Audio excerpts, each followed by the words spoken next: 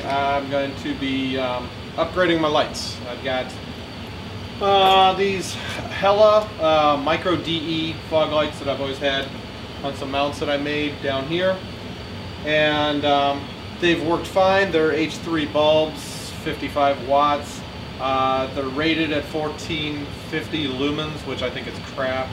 I don't believe that, but that's what I've read. So problem is these are getting ground down because leaning a little too much. So I am replacing them with some LED ones. I picked these up from ADV Monster, and these are their Model 30.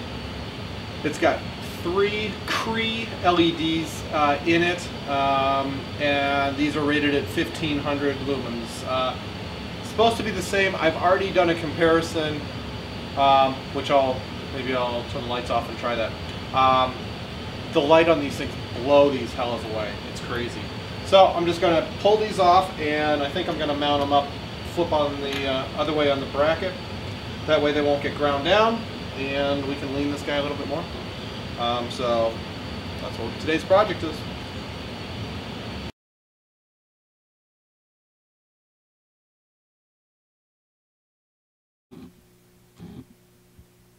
The LED lights are finished being mounted. We've got them here on some brackets I made out of aluminum. Placement's great. Be up out of the way on corners, but still give a good amount of visibility. And we've got, for switching, got a couple of toggles for the PIA and for the LEDs mounted on a piece of aluminum underneath the dash panel there, using some waterproof toggle switches. So we are all set.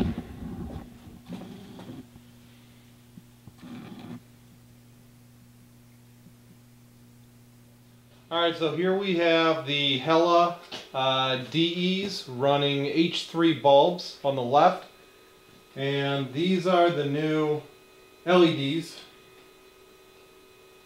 from ADV Monster with 3 Cree LED bulbs in each. Significant difference. And this is without the headlight. The headlight is not on. I have both the sets of lights set up the same height off the ground and the same distance apart. The LEDs on the right are aimed a little tighter, but you still get the idea.